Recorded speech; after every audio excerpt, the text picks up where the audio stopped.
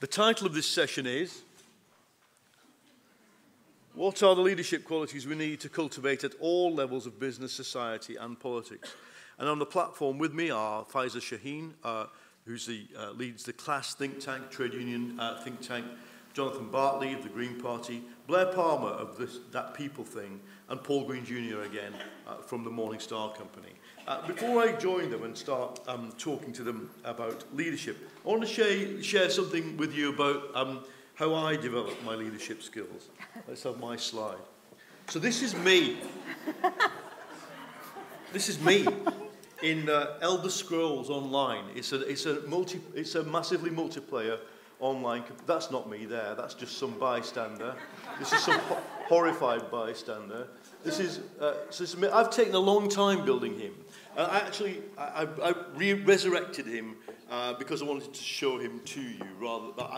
It can waste a lot of your time playing computer games. But if anybody ever played one where you build a character and you put your hands up? Oh, there's a few women as well, not just the usual suspects. So, now the interesting thing is once you get into it, it is very, very addictive because what you're doing is building irrevocable skill sets among this person is very good at two-handed axe murdering, and actually you start from a typology. If you know anything about these games, the basic typology of character that you could start with is is either a tank, a damage causer, or a healer. It's really interesting that most of these games have characters that devolve into these three categories. And tank is a person who runs at the enemy and hits them on the head with a double-edged axe. Damage causer is somebody who stands off and generally hits them with magical potions or burning arrows, and healer is what it says, and you get points for doing all three. Now, the interesting thing is, and the only reason I wanted to bring this to you, is to look at this little bar on the bottom. Most multiplayer games have something like this, and what these are skills.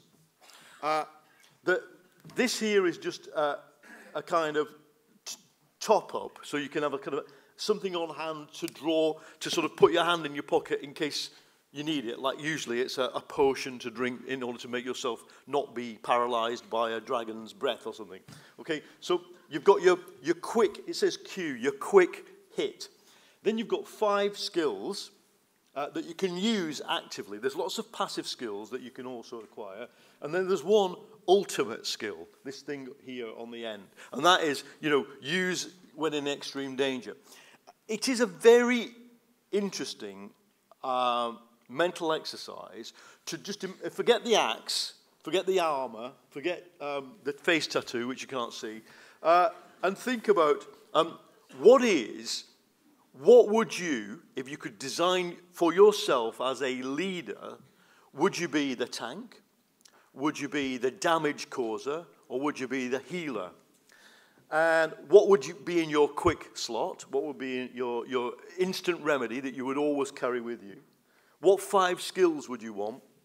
And what ultimate skill to be used in extremis? Press the button. You use it once an hour in the game, maybe once a year in real life. That's how I don't always think about it, but I sometimes think that if we thought methodically about what we're trying to do, and with a limit, because what do people hate about this game? All the aficionados who love these kind of games and know how to play them formulaically, they hate the fact there's only 5 slots.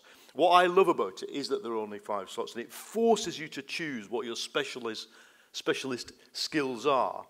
And you can't see it on there, but you might be thinking, oh, well, you wander around and you bop people on the head, and it's all very interesting.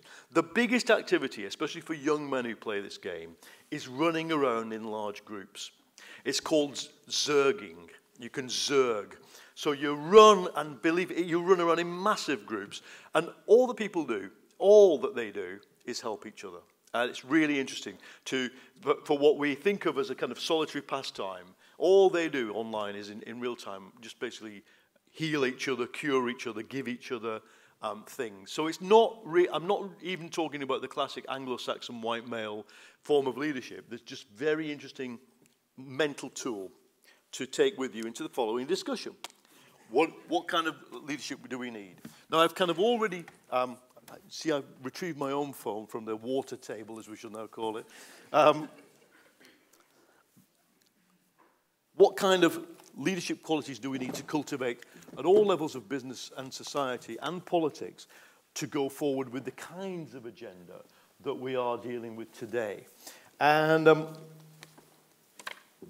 I mean, we might stray into politics, I think, given that we haven't touched much on it today, but there's a sort of unspoken in the room theme here of that we know what kind of leadership is winning at the moment.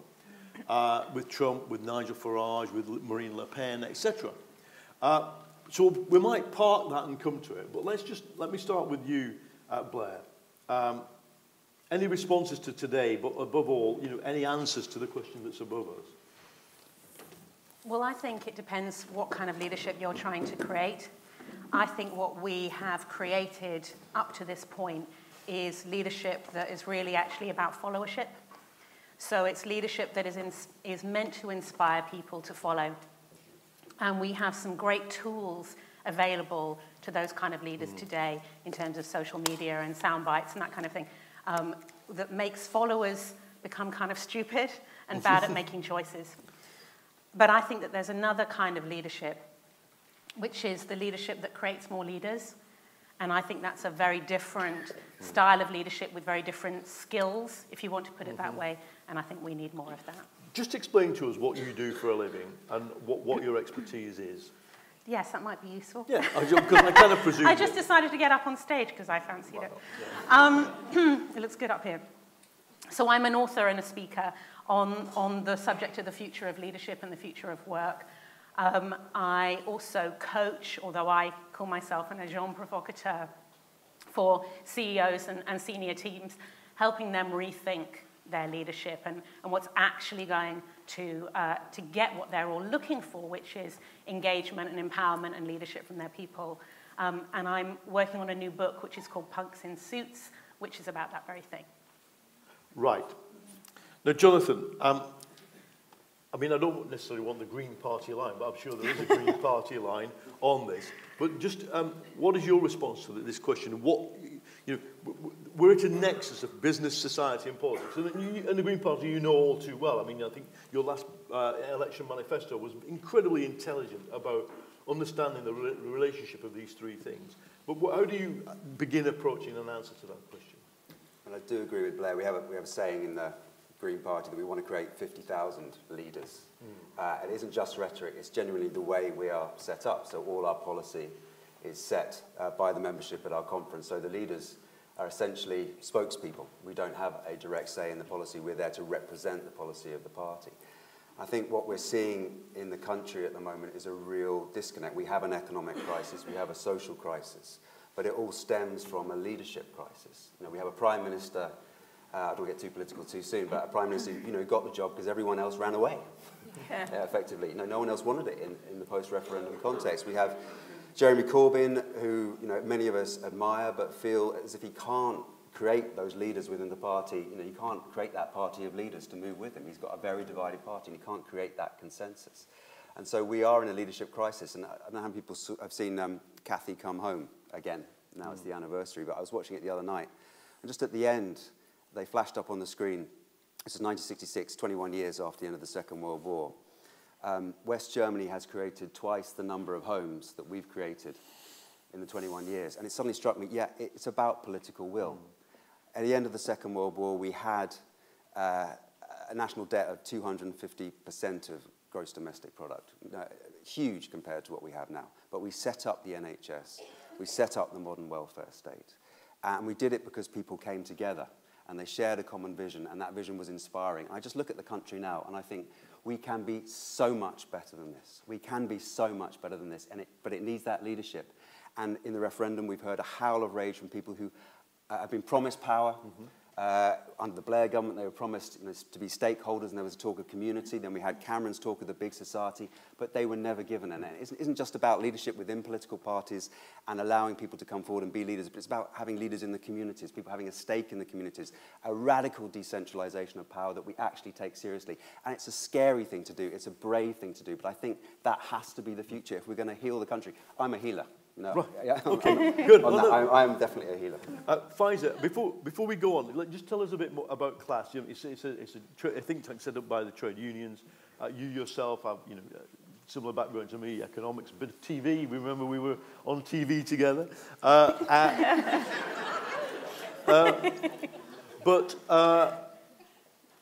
Okay, the unions, you could argue even by setting up a think tank to do the thinking at one stage removed, that's a fairly hefty decentralization for the people who effectively pay your wages. Yeah, I think that's a good question about why they did that and where that comes from. I think for me, so I sort of started having to manage teams. Obviously in this role I'm the director, but in my previous role as well, and kind of being quite new to leadership, I'd never really thought about what that means. I knew when someone wasn't a good or bad leader, but I hadn't really looked into much depth about that. And maybe by the union saying we need this space for all of us, and we know that sometimes they have their own friction, was a sign of some kind of leadership showing that we need to come together on some of the ideas at least. I've had this whole thing now of being the director and having staff and having to be a kind of leader in a sense, and having to take that up. And it really strikes me hearing this about, we just don't know what that is. For me, especially when I bought some books, and everything just seemed very kind of male and Anglo-Saxon, and something that I couldn't fit into in every way of being a leader. And so it's a bit like, for me at least, it's a bit of making it up as we go along. But the most important thing, and coming back to the politics, is the values. I see so many politicians and other leaders that don't embody the values that we want to see in society. So it's not just how you do things and how you inspire people. It's that actually having those values in the first place. That just reminds me that for those of us who covered American politics for some time, that what a lot of people think just happened is that the Tea Party itself sort of basically, it's finally, the kind of ballistic missile that fired into politics in 2008 actually, after the bailout of the banks, which they were against, finally landed. But in actual fact, the thing that we used to, quietly sort of take the rise out of was this annual conference in America called the Values Voters Convention. And the values voter is at even more local level, base level, conservative. What they mean by that is anti-abortion, anti-immigration and the rest of it. The values voter was something that you had to turn up to and speak to, even if you were just giving them the soft soap. So values clearly have played a part in what has happened. And I hope to come back overtly to these political questions, but to just keep us on the general themes of leadership. What would your response be to that? What is good leadership? Yeah. I honestly think it's living, for me, those progressive values.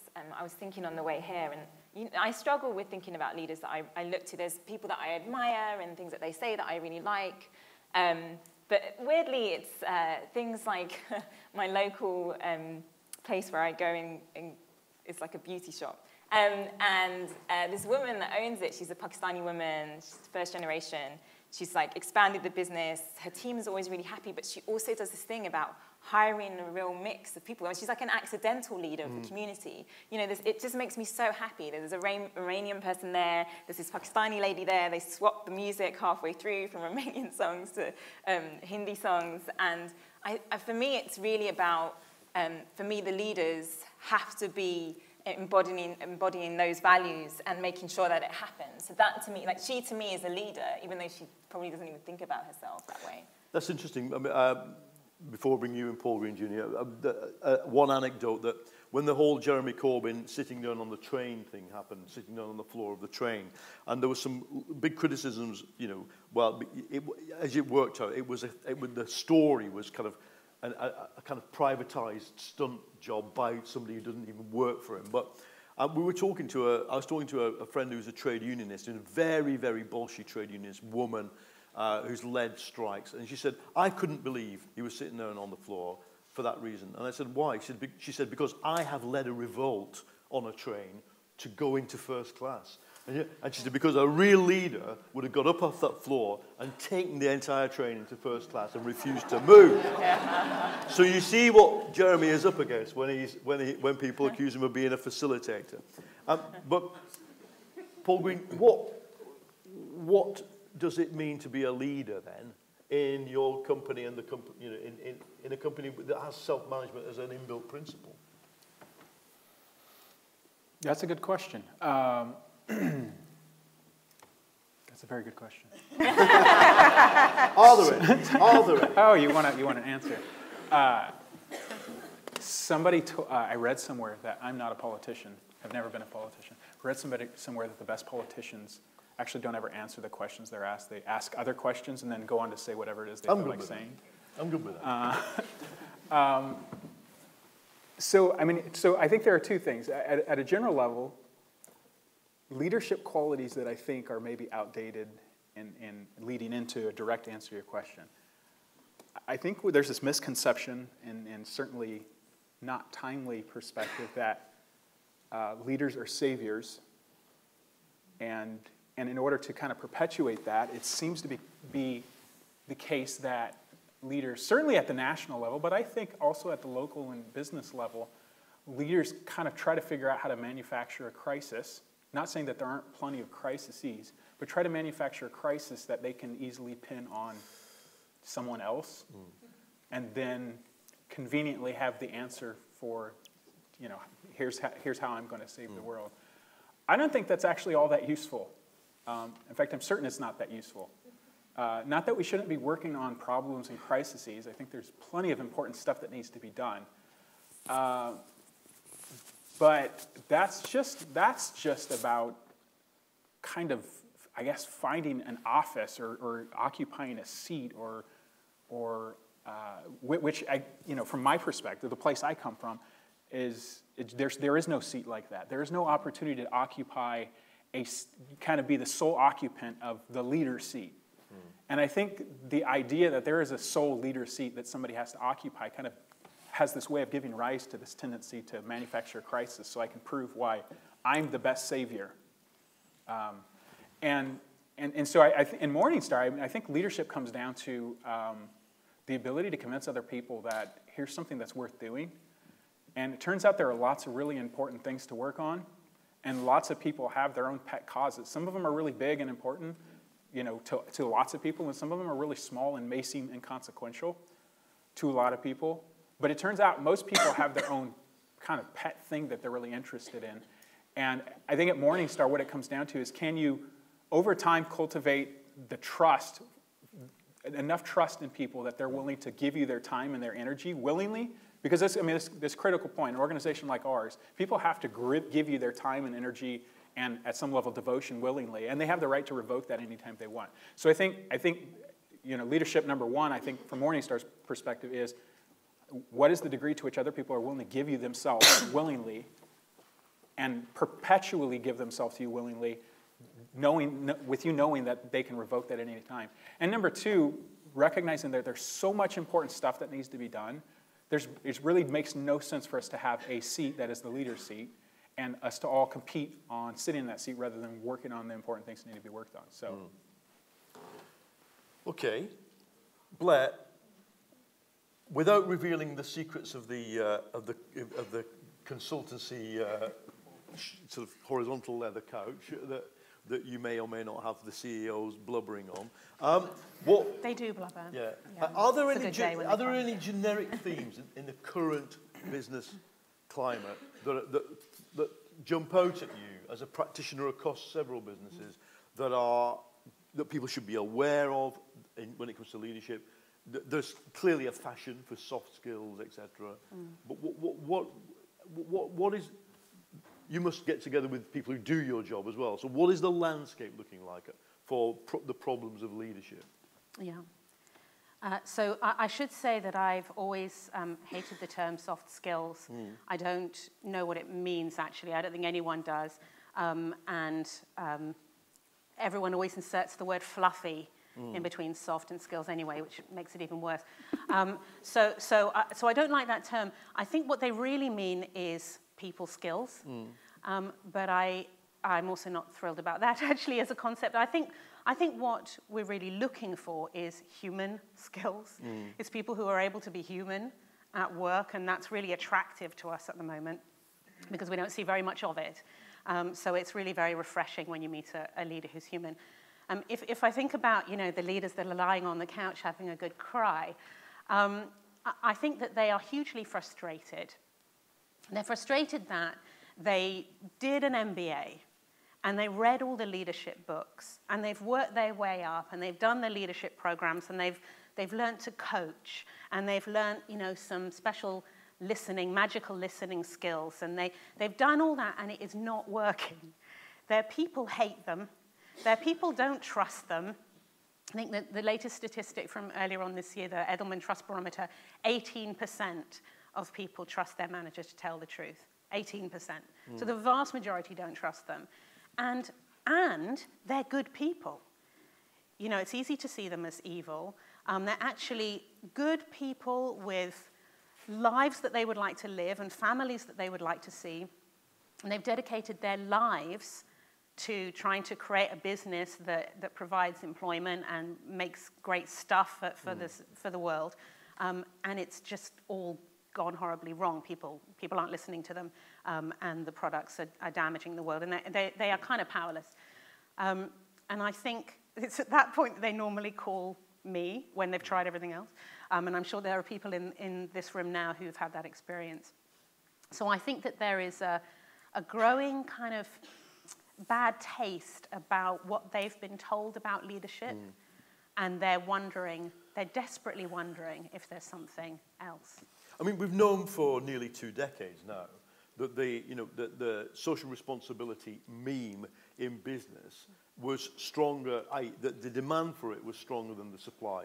I can remember people in the consultancy business saying to me, this is nearly 20 years ago, we cannot recruit because people don't want to tell their children, I destroyed the world. We can't recruit to oil businesses, we cannot recruit to FMCG businesses, all the rest of it. So we've known that for a long time.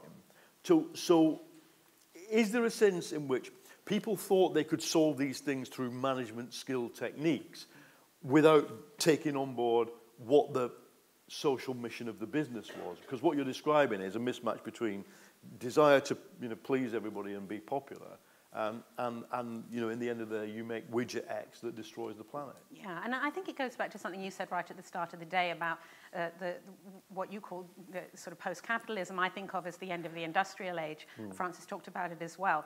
There was, I think at the beginning of the industrial age, there were industrialists who wanted to create businesses as a force for good. They were really inspirational.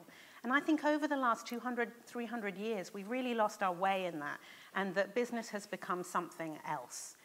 Business has become about profit primarily and about pleasing the city analysts. So we've really lost our way, and I think that's the sort of fundamentals. They find themselves stuck in a system, and no matter how well-meaning, they can't change the system unless they're really willing to look deep into the roots of their business. You can talk about purpose. Most of these companies, they may have a mission on their homepage, but that is not what drives decisions in the organization. Profit drives decisions in the organization. Jonathan, what have you seen in terms of both individual practice and politically? I mean, what drives, the manifesto that your party went to the 2015 election on? It was very detailed about some of this stuff. What drives that? Passion. One of the things that just to kind of joke about the Green Party is you don't join the Green Party for political ambition.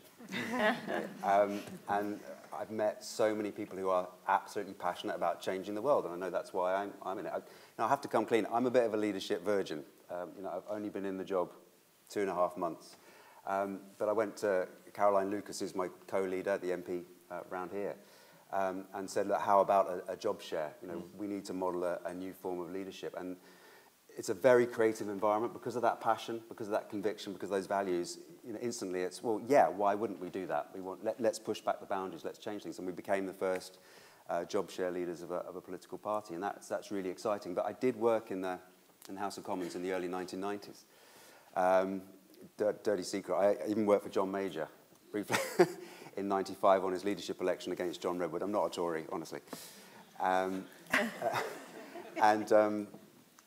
I found Westminster such a dark place. I found, you know, having come out of London School of Economics, where you're taught to weigh up decisions, weigh up issues, see the pros and cons and make a sensible decision, I suddenly found myself in a political environment where there's no two sides. You know, this is your side, and you make the case, and you undermine the case of your opponents. And that makes for very bad decision-making. But that's how leaders evolve in the political process. You know, the whip's office, as you will know, is just stuffed full of political ammunition. And it's fed to the backbenchers, and they go in and they rally behind their leader, and they make their case. And that's just a bad way of making decisions. It's a bad way of doing politics. And in the Green Party, you get, sometimes frustratingly, big debates about policy issues, and we really get to grips with the policy. But at the end of the day, it comes out, I think, better. It comes out sharper because people are making judgments, yes, passionate judgments, but there is that room to debate and discuss and have opposing views. You know, we don't have a whip. As, you know, if we had more than one MP, that would be important. I mean, yeah. But, you know, the principle is there. We don't have a whip. I mean, it's interesting, isn't it, that you mentioned the dark side of Westminster. And it is, I think it's fair to say people don't realise how much of the... Everybody understands cabinet responsibility is collective responsibility, and that there is usually a very strong ideological apparatus around a party leader like a prime minister or a leader of the opposition to create the, you know, sort of to fit the jigsaw pieces together. So if you're going to spend X billion on stimulating the economy, you need your industry person and your green person and your employment. And they need to all be singing the same hymn sheet. But people don't realise that the backbench situation of all the major parties is held together through this incredible carrot and stick mechanism. The carrot is promotion, and the carrot is, you know, not simply that. We've seen honours. We see honours in this country given again and again by all sides as the ultimate carrot. And then stick is literally, as you say, it is a series of scandals that have been suppressed. And the tabloid newspapers create those scandals, and then they go and they say, we'll suppress it. What will you do if we suppress this? This is going on. Now, my question is to you, I can kind of imagine the answer, but what is the solution? Because businesses know this is going on, and then the moment we're all pushing for businesses to be more human, to be more horizontal, to be less hierarchical, they observe the ultimate form of coercive hierarchy is politics. So what can we do about that transmission of that lesson?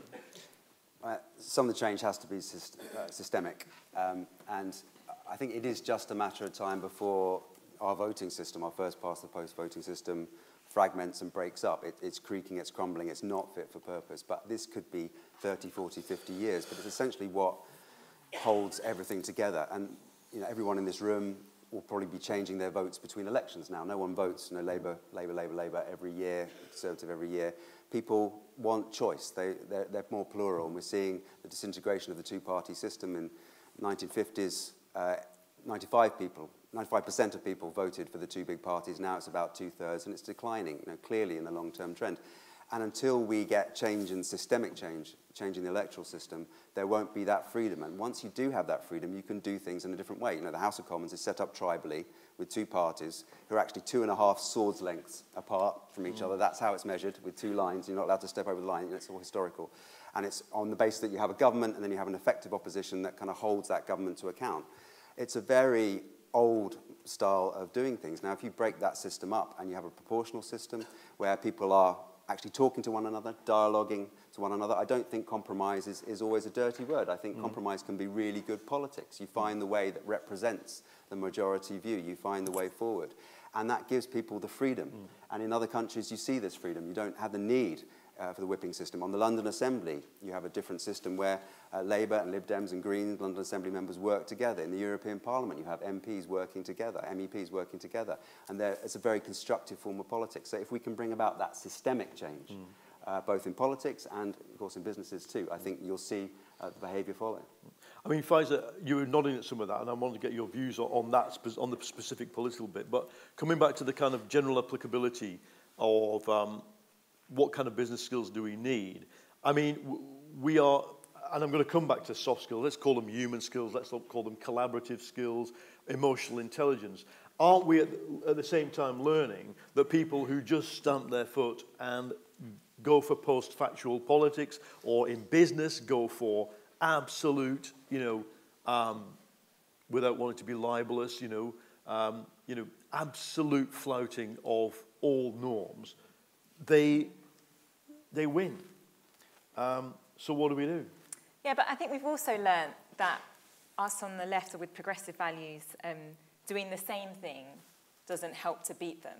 So I do think that there's something that needs to change in terms of how we behave, and it's definitely systemic, and that's why it's such a big problem in a way, because the challenge isn't just something that we can change tomorrow, some small tweak. It's fundamental, and one of the things that I want to add to that, when over the last 10 years or so, I've had to meet with MPs, work with MPs from both mainly Labour but also the Conservative Party in a previous job, and so often they're people that have been raised from day one to think about their ego, to be competitive, to want to be at the top, to want to have that seat of leadership, and not always aware of what it's like for everyone else that isn't raised in that way.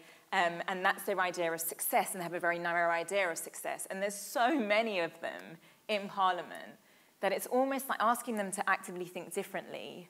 I mean, it's a real challenge for them, because they've just never had it that way. This is their idea of what governance should look like, or what leadership should look like. So it's a real value change. But we're not going to win against the likes of Farage and Trump if we just if we emulate the same values as them and the same ways in which they work. So it's absolutely the time to think about how we show that cultural change.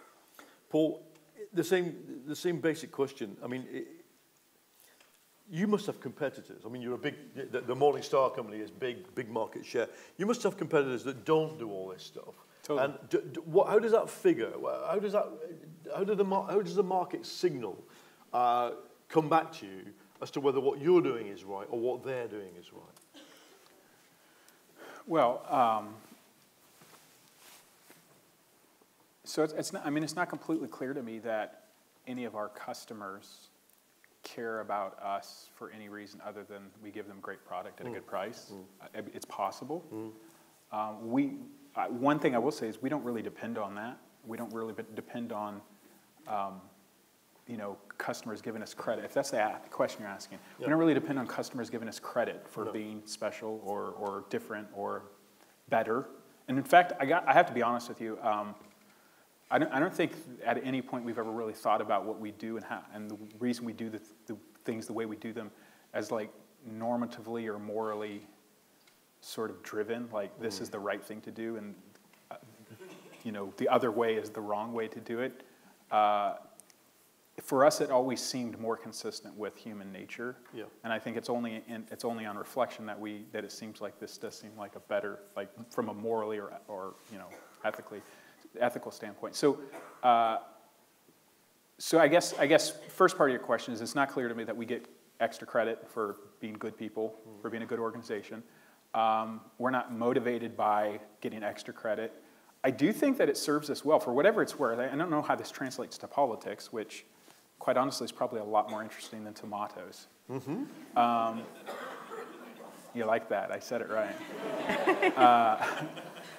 But so it's not clear to me how this translates to politics. But I don't know if the way we do things is a competitive advantage. My instinct is it is, but I don't have a counterfactual other than our competitors, who also seem to do fine, maybe not quite as good as us. The one thing I will say is that our way of doing things seems to we have flourished and we have kind of risen to the top in spite of our way of doing things. So either it's a contributor or it's not detracting from our way of doing things.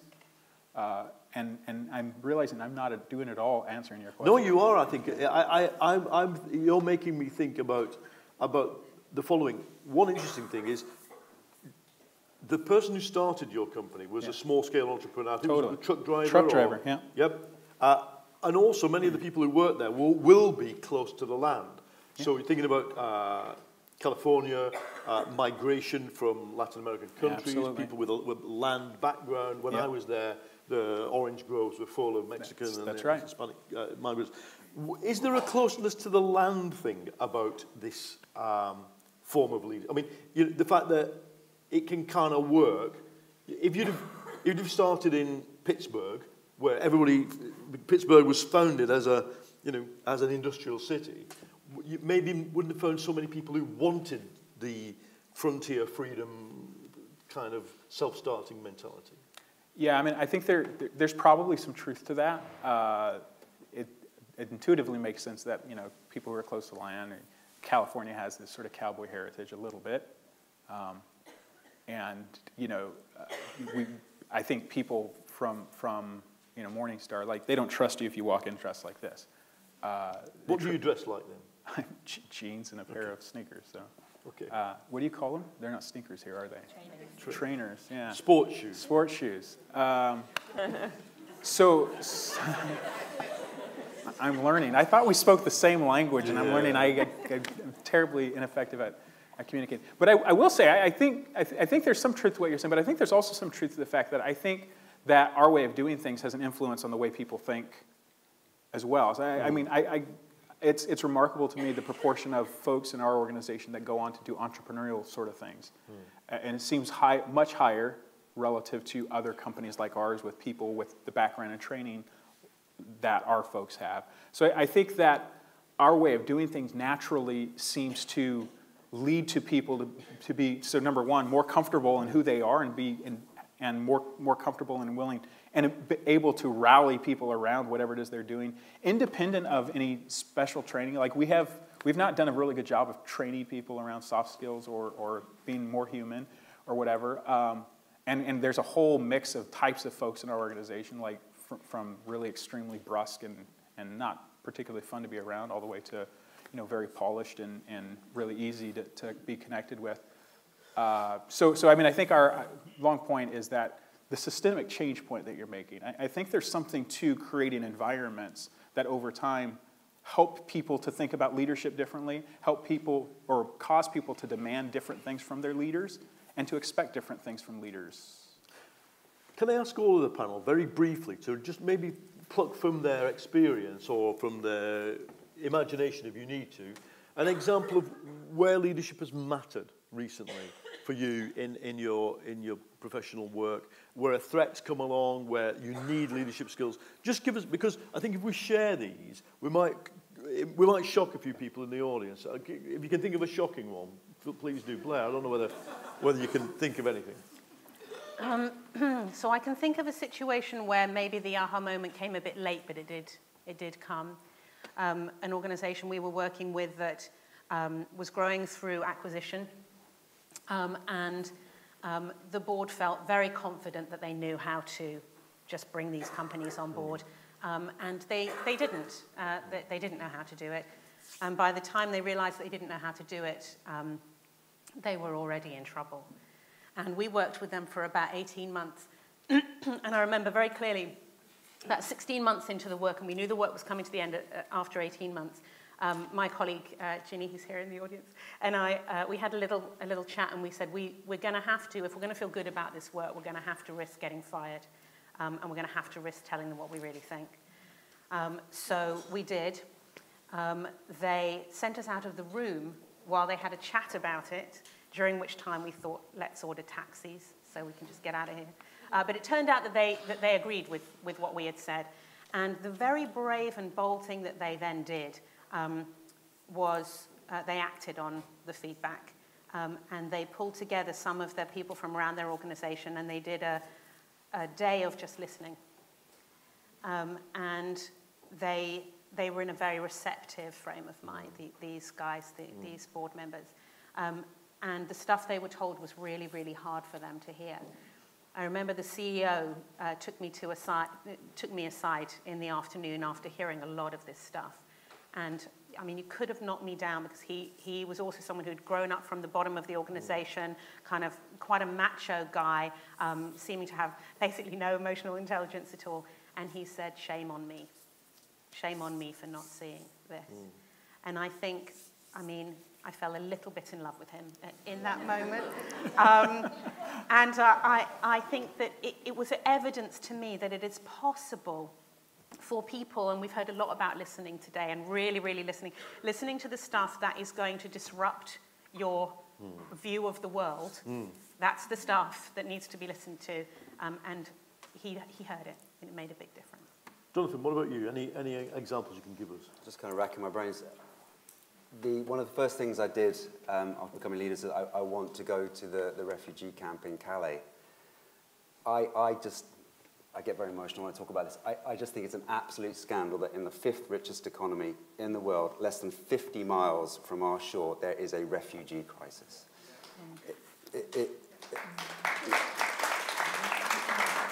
And I felt it was really important that a leader of a political party went over there and actually went and talked to the refugees, and I did it. 1,500 children.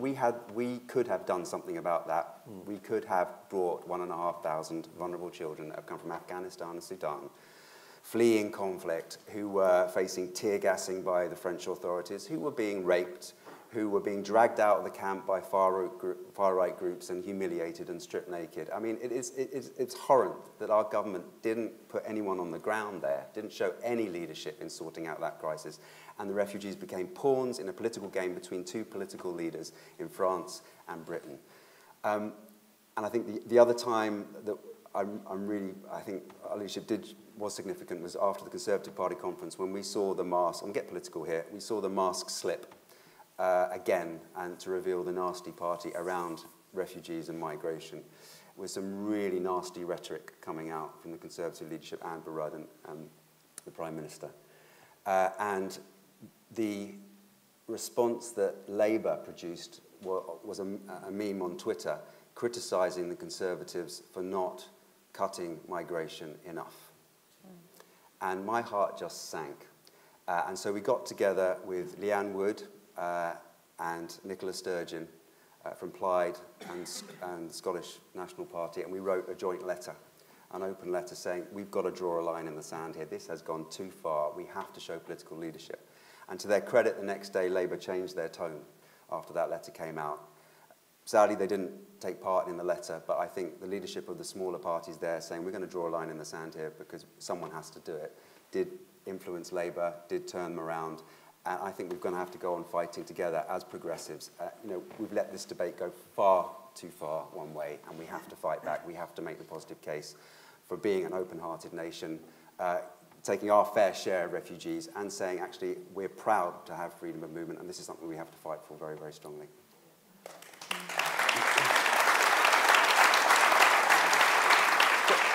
Faiza, what about you? I mean, either from the class or from the wider world, give us an example. Yeah, so one of those, right, when you're going to leave the room, I'm going to think of, like, the perfect thing. Yeah, so let me just draw on something. When I was at Save the Children, I did a lot of the international work. There was big decisions made last year on what the new Sustainable Development Goals would be, what would happen to financing for development, and what that would look like in terms of sort of the rich block of countries versus the other block of countries.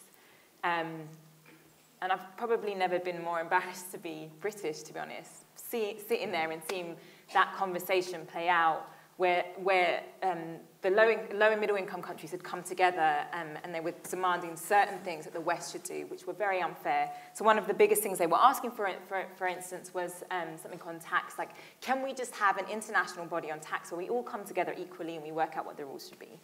And within the kind of Europe bloc, the Americans were very against it, the British were very against it.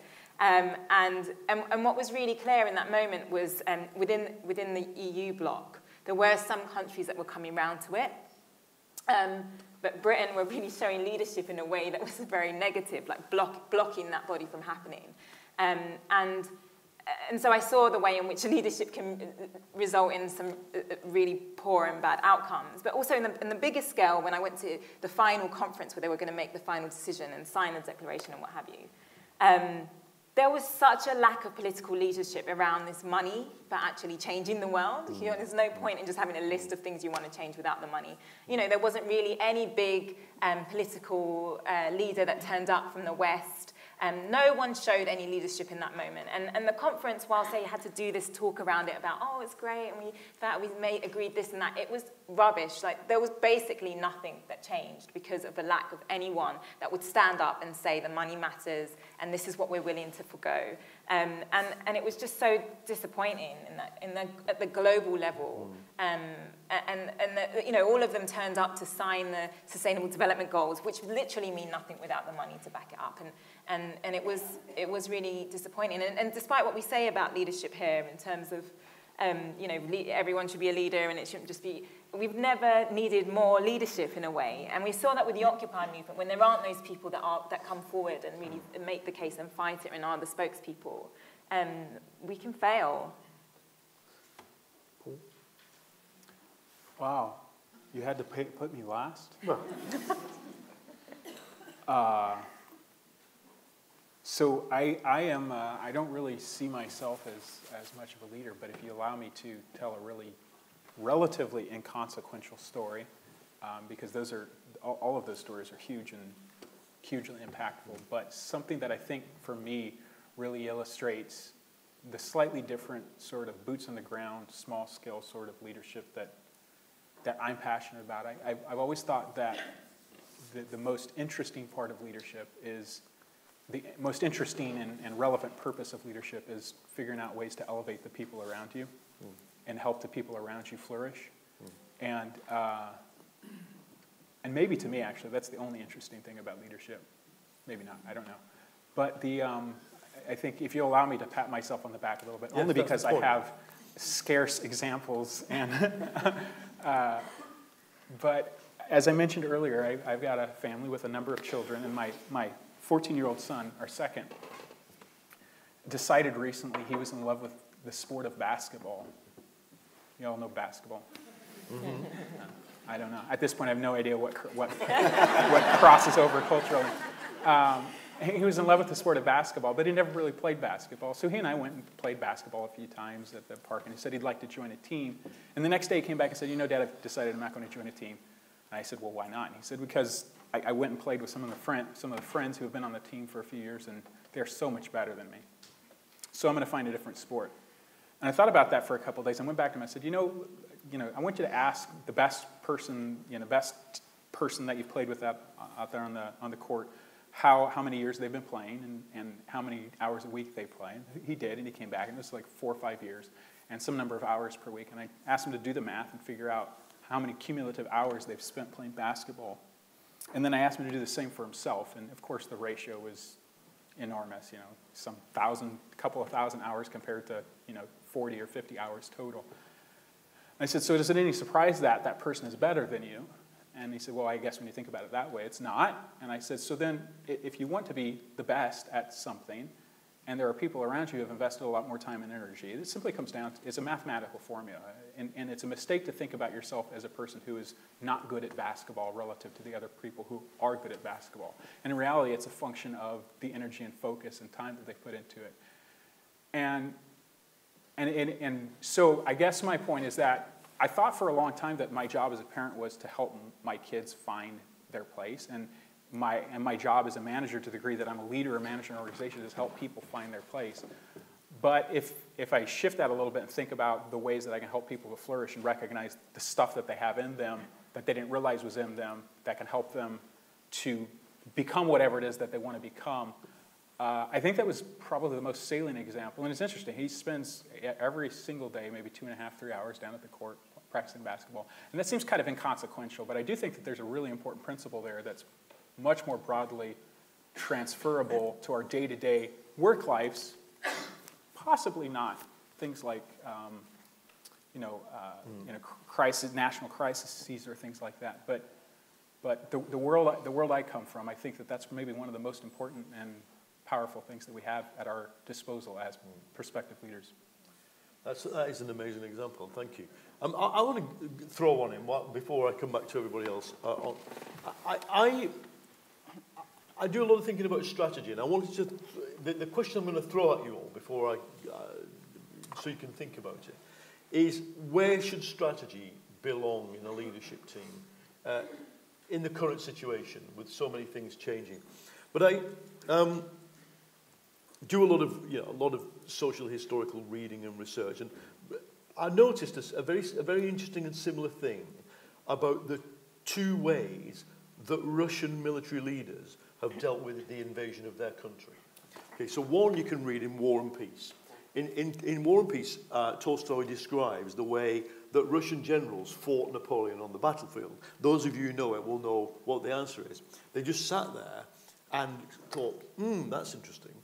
We'll wait and see what happens now as this unfolds. And you can see the hero, Pierre Bezukhov, who is all energy, all agency, all focus, wants them to go, do this, do this, do this. And through Tolstoy's eyes, we see it's General Bagration and then Kutuzov, Marshal Kutuzov. We see the wisdom that if you can do a lot of damage by rushing your troops hither and thither and reacting to everything that they... In fact, their key thing was they kind of knew that they had a bunch of ill-educated peasants in uniform and a lot of aristocrats on horseback, and that roughly if you put so many of them into a square mile, they'll hold back the enemy for a number of hours. And there's no need to think about, tactics. But your grand strategy is keep retreating. Just keep retreating until they give up. And what's amazing is that, there's two fantastic books by John Erickson, the military historian, about the Soviet Union's defeat of the Wehrmacht in World War II. And it basically boils down to the same thing. A series of errors, disasters, and myopic decisions leads to victory simply because the strategic situation is on your side. Now, I mention that because it's a nice way of segueing into... We, certainly in politics, a lot in... foreign affairs and diplomacy in Britain, but also a lot in business, we have this strategy deficit. You find it everywhere. Who's the strategist? Thank God McKinsey exists, otherwise, what would we do about strategy? But let me come back to you, Blaire, and start with you. Where should strategy, that deep level, big level, long-range decision-making belong, and who's good at it at the moment? What kind of people? So strategy is one of those words that gets used to mean lots of different things. And I think that there's something more important than strategy, which we've mentioned a few times today, which is around purpose. I think leaders, and I sort of inverted commas, people at the top of organizations as opposed to leaders, spend a lot of time trying to create a strategy by which they mean a plan. A 1-year plan, a 2-year plan, a 5-year plan. And a huge amount of resource goes into that, and a huge amount of reporting up and the finances of it, and then they have this beautiful plan. It's on a Gantt chart or something. And every month they hold people accountable to this chart that bears no resemblance to reality ever, and you continue to fail and someone gets blamed for that failure when the strategy could never have been planned that far in advance. So to me, I don't like to spend a lot of time strategizing. I think you've got the purpose and you're really, really clear as an organization what you're here to do, who you're serving, what your role is in the world. And then, and I got this actually, it's Tom Nixon here, I interviewed him for my book, and he made this point about what happens then, which is you just do the next thing. So what is the next thing we need to do to deliver on that purpose? And then you wait. And there's not anywhere near enough waiting. We talk about crises. Of course there's crises all the time, because firstly it's manufactured to create a hero who then fixes it. But also there's crisis because we don't spend anywhere near enough time thinking before we act. And that means we're always trying to pick up the pieces of bad decisions we've made. So I would much rather see leaders, or senior people, however we want to label it, thinking very, very closely about their purpose, and then just making the next decision that feels right and is in alignment with the values of the organisation, the principles that they've decided to adhere to, and then wait until the next decision becomes clear. That's really interesting. Okay, Jonathan, who owns strategy in the Green Party and who should own strategy? It falls on the co-leaders to do the political strategy. Who's good at strategy at the moment? The Tories. The Conservatives are very good at strategy. They won the last election by ruthlessly targeting Lib Dem seats in the southwest. They knew that's what they needed to do to get their majority, and they did it. And it really pains me to say it. Who's not good at political strategy at the moment? The left is not good at political strategy at the moment. Self-evident. One of my heroes is Tony Benn. And when he retired, he said, "I'm leaving the House of Commons to concentrate on politics." After 50 years at the coalface, he recognised that it's often social movements that are outside the control of strategy that actually do shift the agendas and goalposts. I think there's a lot to be said for that. I think we need to be thinking politically much beyond Westminster and looking at social movements. But at the same time, I think we have to have a coherent political strategy. Now, one thing we've been involved in this, Paul, we've been toying with the idea of forming a progressive alliance. We're saying, look, let's be realistic. First, let's be realistic in what this means for the next few decades in this country politically. With boundary changes that are going through, it looks conceivably like we are staring as a country down the barrel of several decades of Conservative rule. That's the stark political reality. We may see big social movements changing things, but that's it. What is going to change that? Electoral reform is the big thing that's going to change that, because we have a government at the moment elected on the votes of just 24% of the adult population. It's not a democratic situation, and we could see 24%, 23%, 22% of the country forming Conservative governments for years to come. The way to break this is electoral reform. Okay, so how do we get there? We could work together with Labour and the Lib Dems. We could stand aside for one another in seats around the country where there are maybe 50 or 60 Conservative MPs. Where the Lib Dem has a chance of winning, we back the Lib Dem. Where the Labour candidate has a chance of winning, we back the Labour candidate. Or we have open primaries and we engage whole communities in selecting a candidate to stand against the Conservative. Okay, has this happened in history? Yes, it has. In 1997, Martin Bell stood in Tatton against Neil Hamilton as an independent. The other parties stood aside and he beat Neil Hamilton in a safe Tory seat. Now that's strategy. Sorry, I have to wrap it up. I love this stuff. So where's that coming from? It's only going to work from the bottom up, and that strategy has to be owned by the social movement. That's how it's going to happen. But where does it come from? The germs are coming from the leadership. Faiza, I mean, obviously, the trade unions, their strategy is, clearly has got to up its game because they've stabilised their membership, but they're not not massively growing. And you hosted Corbyn, didn't you, at your conference 2 weeks ago? I was there too. You hosted me. Thank you. Do you think he's got a strategy, or who should own the strategy for the left? Because for all the criticisms you might have of Labour, it still has more than 500,000 members. It hopefully does have a strategy. What do you think it should be, and who should own that? Yeah, I mean, I think I really agree with the point about having your line of sight. What are you aiming for? And that's the ultimate thing. And then sort of build back from that. The thing is about strategy. So for instance, I got into this job at class, and I was like, we need a strategy. And then Brexit happened, and then that strategy doesn't mean anything anymore. The world keeps changing, so you can have this strategy, but it doesn't mean anything.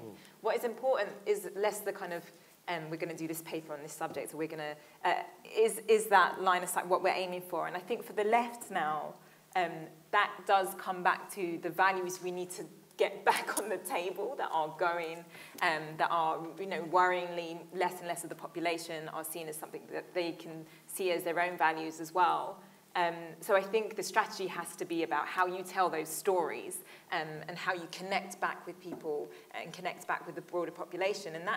And it hurts me to say it because I'd love to say that that's got to be owned by the whole movement. Of course, all of us have to be doing our job, but the Labour Party needs to have a very clear strategy about the story and narrative that they're telling, and it hasn't been clear to date, and that has to be to some degree owned by the senior leaders. And if I'm honest, I think that's where things are going wrong, and that's where the void when you don't have a strategy on at least that part of, you know, what next year we need to make sure we go out and we push these values and we tell that story in this way, then it just leaves a void, or you just have one person saying it over here and someone contradicting you over here. I mean, that's what's happened on the immigration stuff within the Labour Party. You have one part that says that is positive about it and another part that is. So for me, that has to be owned by those at the top of the Labour Party as they are now, and they have to find ways in which to reach across to the other members of the party and embed that.